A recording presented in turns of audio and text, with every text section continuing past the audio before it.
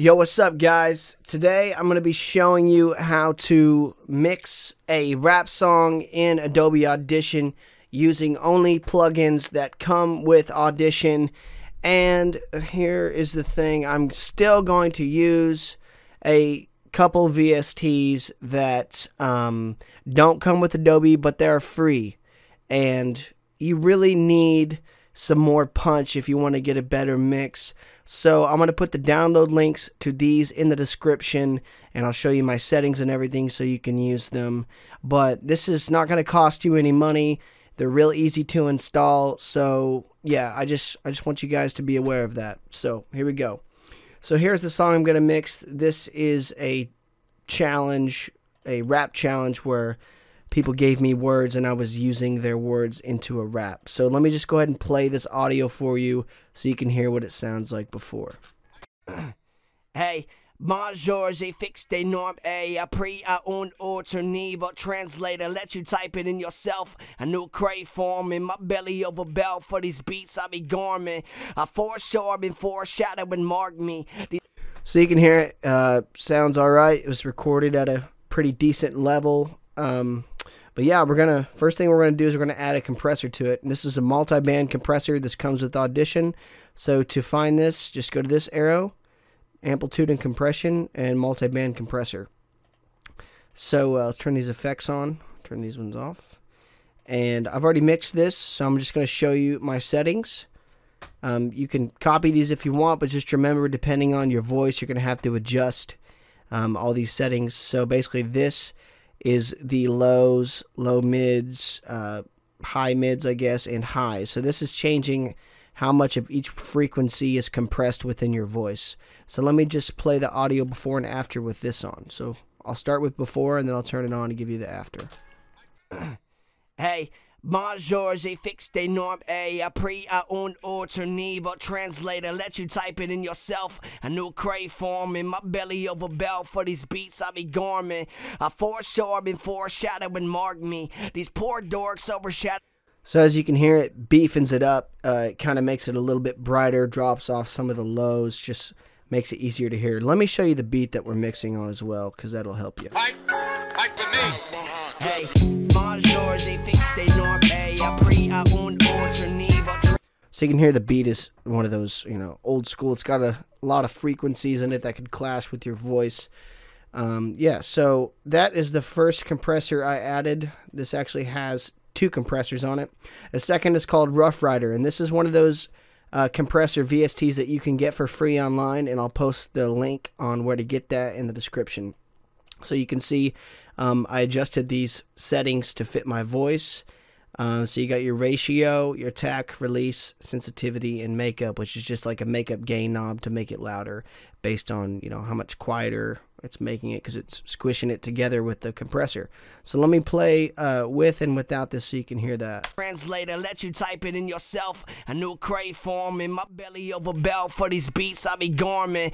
I been foreshadowing, mark me. These poor dorks overshadow looking swarty. My store stocks more punch than you. Orange guy drops, so tort thoughts for more drop comments. I wanna hash, you wanna capture, they gotta rap, I don't.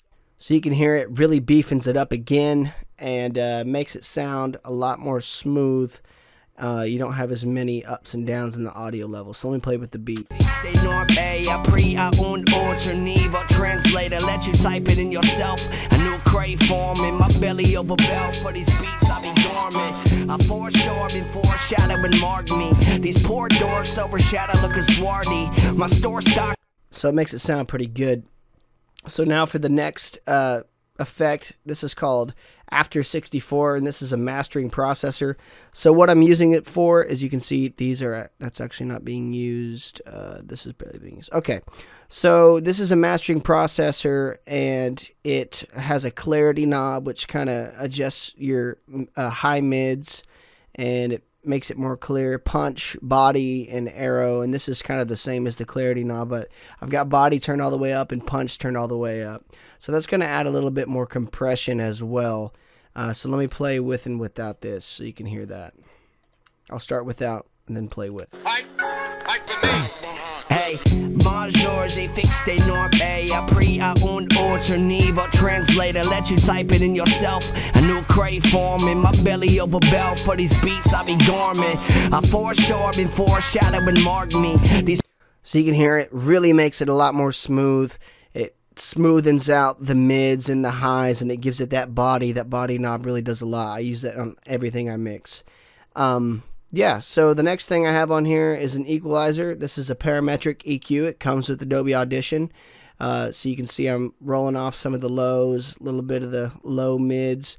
And I'm kind of boosting the high mids, and I actually rolled off a little bit of the highs. But yeah, this is getting some of those frequencies out that I don't want in it clashing with the instrumental. So let's play without and with that.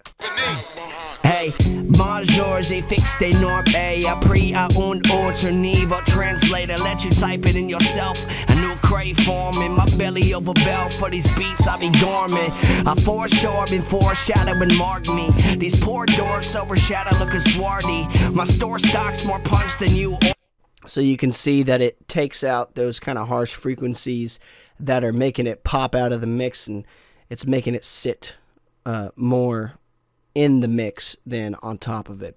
So the second to last thing I have is a Deesser. This is Toneman Deesser. This is also free. You can get this online.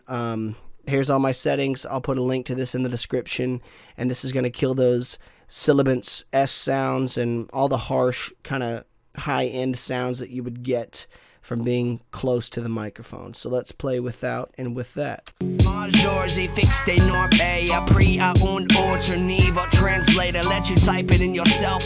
A new crave form in my belly overbell. For these beats I be dormant. I foreshore been foreshadowing mark me. These poor dorks overshadow looking swarty. So you can see it smoothens it out the rest of the way. Gets rid of those harsh S sounds, and right now it sounded really good in the mix. So that's pretty much it. I don't know if you guys saw, but I accidentally had a reverb on there, but I didn't have any reverb on this mix. So if you wanted to add reverb with a built-in Adobe Audition plugin, I would use Studio Reverb. You can adjust all your parameters here. And if you want to get something like this, is about the settings that I would be using. So you can actually transfer over most of these settings to the Adobe one. It's not going to be exactly the same, but most of them are going to transfer over, and you can play with it and make it sound how you want. But for the most part, that's the mix on this rap in Adobe Audition. I got criticized on Seasons for saying that it's rap when it was more of a melodic thing. So dude that left that comment, here you go. It doesn't get more rap than this. If you want to hear the finished mix on this, I have the video posted on my YouTube channel, so go check that out. Also, I just dropped a new single called Champagne Problems. The link to that is going to be in the description. Let me know what you guys want to see next, and thank you for watching. Have a good one.